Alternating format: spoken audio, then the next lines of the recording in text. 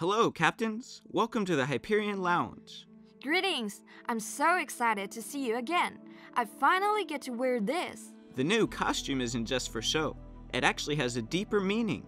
As for what it is, we'll build suspense and reveal it at the end. But do you know why our attires are in black and white? That's because our Bianca is the first Valkyrie to have black and white forms. Yep, the black form comes from the active Honkai reaction hidden in her paternal Kaslana family. The white form comes from the holiness of her maternal Shariat family. The combination of the two powers allows her to surpass active Honkai reaction, surpass the origin of Honkai, and become Shixel's strongest Valkyrie among the Equinoxes.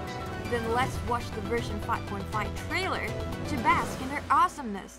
愛しい我が子よ。その力はあなたの罪じゃない。あなた一人で背負う責任でもないの。パパは私に勝てないんでしょ？これからは私も一人前のカスラナだね。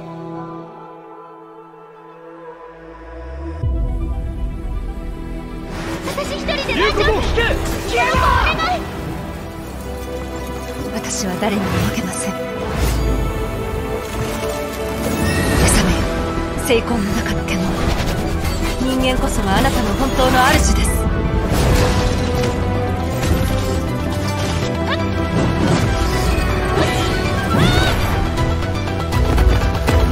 英雄は死にません。その意志は代々受け継がれます。天元の道、ここにて切り開け。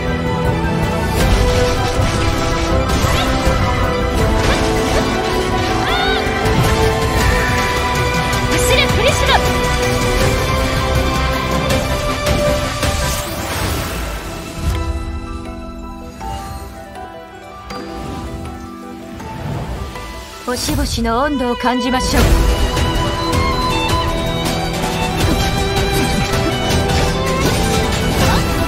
炎よ、踊りなさい。群星よ、ここに集まれ。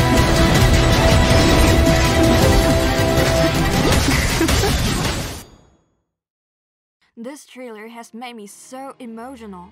Why? From her skills, I see more than her power. I see the microcosm of her life, from the sprint of Gloria, the counter of Excelsius, to the transformation of Ankra. They are the foundation of her ultimate form. It's what she endured yesterday that shaped her strongest form today.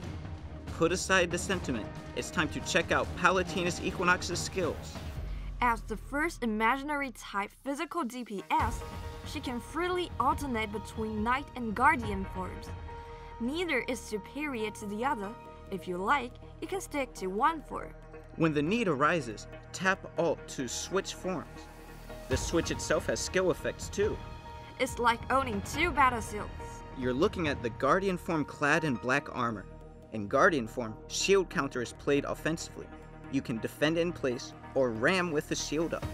It's easy if you've used Bright Knight Excelsius before. Moreover, Bianca's exclusive weapon is a lance that can fire shells. Combine it with battlesuit skills for stronger joint blasts. The SP gained from weapon skills and shield counters fuels a more destructive charged attack. When the black armor forms a steed, Bianca assumes the knight form. By pushing the joystick to different degrees, you can make her walk, trot, gallop, or sprint. There are 4 stages of riding, with gallop being the primary one, because the sprint and stomp special attacks are only available while galloping. This form mainly deals damage by sprinting. Tap evade while galloping to stomp, which pulls in enemies over a large area. To put it simply, keep going faster to begin galloping. Just don't get interrupted by enemies or your attacks. Apart from having 2 forms, Bianca's throws are divided into light throw, heavy throw, and throw counter. Don't underestimate its throws. Even large enemies can be taken down by throws.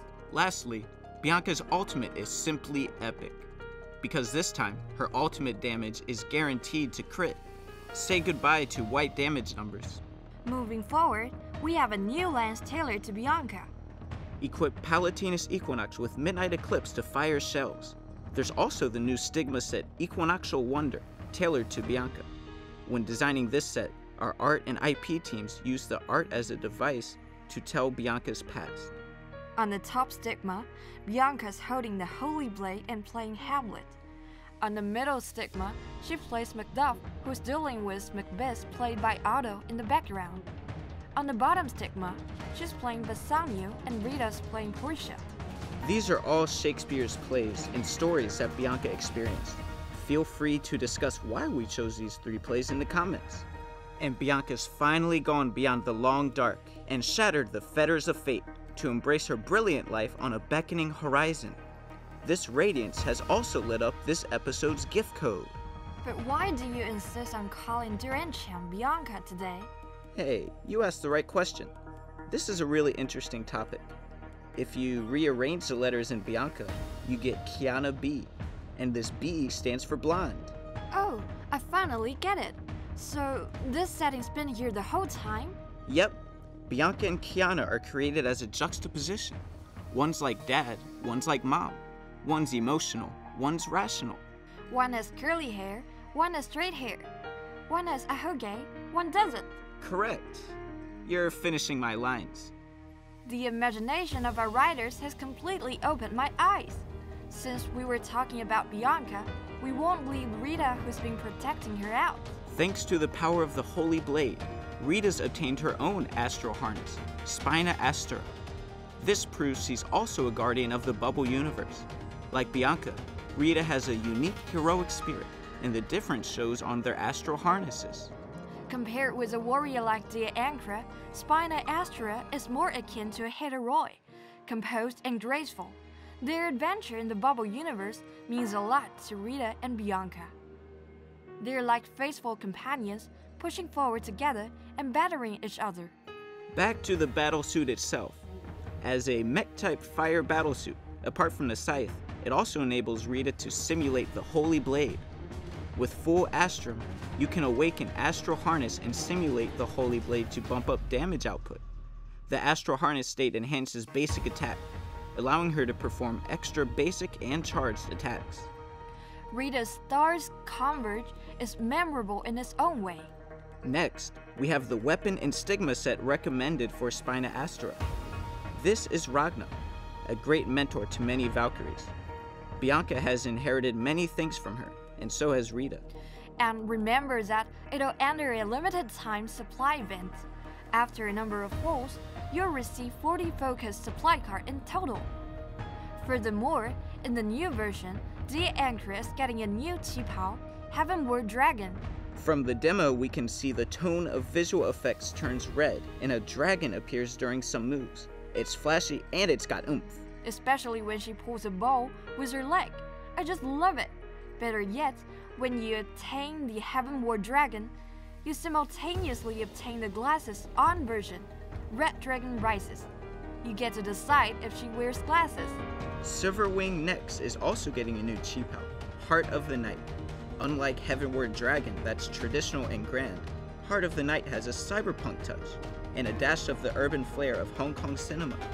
To match the tone of the outfit, her barrier and bullets turn violet, while her skirt and shawl emit light that dances like a spectrogram. If you look closely, you have found Homu on her waist in the visual effects of Berry expansion. She's all grown up, but shows her inner child now and then. Maybe it's the warmth in her heart that hasn't changed. Again, when you obtain Heart of the Night, you simultaneously obtain the Glasses On version, Neonized. In version 5.5, a Post-Honkai Odyssey's current saga will come to a climax. First of all, Mei and Carol of Squad 3 will return to the battlefront. Compared with APHO1, Mei's moves really connect this time. With sufficient KE, you can spam combo attacks, which makes combat feel much smoother. In White Heat mode, the basic attack core ups the combo attack usage so you can unleash the baddest slashes in APHO. And Carol has finally left the shop. Other than the classic charging, she's learned to use Kiss a Pillow by hurling. Charge, aim, and hurl her fists at enemies to hurt them. We're also updating a cool feature added in version 5.4. Let me guess, is it mounting? Bingo! This update brings more mountable monsters, such as the Emperor and the Demon. In addition, a gigantic boss will appear in version 5.5. As for how gigantic it is, you have to play the game to find out. There's more. In this APHO2 update, there's a limited time co-op event, Squads Assemble, in the hellish trial mode, Judgment Falls, which is basically boss rush. New activities mean new challenges. What highlights can teamwork create? Find out in a special stream this weekend by our streamers. Since version 5.5 is a significant version, we're launching a series of login events. They'll reward you with crystals, supply cards, and more. Meanwhile, the Spring Treasure events rewards the latest S-Rank battlesuit Spina Astera, plus an S-Rank battlesuit option for free. Actively engage in version events to obtain multiple spring options. Options contain materials and battlesuit fragments. And in the first 3 rounds of Foca Select, every first 10 drops is discounted 30%. I'm overwhelmed by the bonuses. By the way, does anyone remember the Arahato in the comments? Surprise! It's actually an event in version 5.5. In the new event's secret project, Arahato Alpha, build a town to enhance the stats and abilities of Valkyries to defeat bosses. Play it and get Hexer Bunny's new Tsupao Arc City Blues. In this outfit, Ronnie retains her playfulness and acquires a more mature charm. The Spring Lobby is opening in version 5.5. You can release sky lanterns, solve riddles, and interpret lots there. Interact to obtain crystals and materials. Last but not least, the total spending event. Pull drops and spend crystals to claim Spina Astera rank up stamps. Bright Knight Excelsius and Herrscher of Sanda spend about 30,000 crystals to claim the Anchor's new outfit, Heavenward Dragon. We'll let you in another big addition, which is the 3rd chapter of Elysian Realm's Flame Chasers trials. The hub will be upgraded in the new chapter. The new 3D hub will not only have more functional areas, but will also present random events differently. You can't have new hub without new biomes. In the Elysian Realm, a space constructed from memories, the unique biomes are more or less associated with the Flame Chasers. What association does the new biome have? Take a wild guess. Needless to say, a biome has unique inhabitants. Let's welcome the imaginary band. This update includes more new biomes and enemies, so please follow our updates. In response to new enemies and dangers, the 5 remaining Flame Chasers will appear with their signets. We can't show you all of them today, but can show you one of them in detail. The 13th of the Flame Chasers, Pardo Phyllis. Technically, she's not a new character. The name Phyllis appeared here and there in version 5.0 story, and the name Prado, who's known for finding things, appeared in an event. Many thought they were 2 individuals, but some noticed that they can form her name, Pardo Phyllis. It's revealed that she owns the Elysian shop, looks like a cat, was once part of the covert troop Cocoon, and has formed a gossip group with Ellie and Eden. As the last of the 13, her role in this story is worth looking forward to. Captains, the introduction doesn't end here. But I thought... That's right. I stole the profile of another new Flame Chaser for Captains. Vilvi of Helix, the 5th of the Flame Chasers. We can tell she's an engineer from her lines and descriptions. She's assisted the mods in fields including machine, power engineering, and energy. She's a researcher like Mobius, only specializing in other fields. They still share some qualities.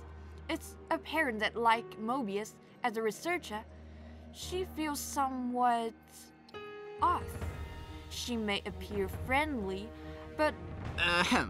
That's enough for now. For more details, we invite you to discover them with us in-game.